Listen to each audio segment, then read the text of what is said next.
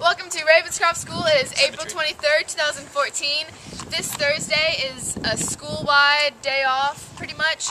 The seniors have celebration day, kind of like a skip day. We will be meeting at the church next door at 9:30, and from 9:30 to about 1:30, we'll be going to Adventure Landing, Golden Corral, and we will be having a massive party with teachers and putt-putt. We also have Special Olympics all throughout this week, so there's some community service opportunities there if you want them. And tomorrow, Thursday, sophomores and juniors, freshmen and sophomores and juniors will be helping out with that all day. And there's not really much going on Friday.